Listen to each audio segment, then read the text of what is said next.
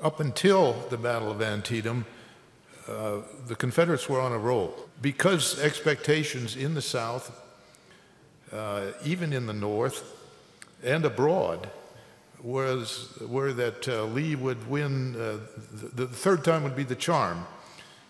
He had won the Peninsula Campaign. He had won the Second Battle of Bull Run.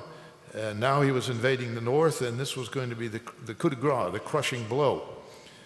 When that didn't happen, I think there was a great sigh of relief in the North. Lincoln does take it as the sign he had been waiting for, the victory he had been waiting for, to issue the Emancipation Proclamation, which does transform the nature of this war and make it now a war for freedom as well as union. So for all of these reasons, I think Antietam stands as the most important turning point of the war. This weekend on American History TV, the 150th anniversary of the Battle of Antietam.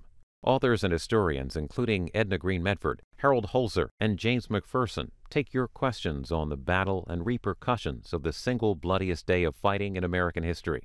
Sunday, live from Antietam National Battlefield at noon Eastern on C-SPAN 3.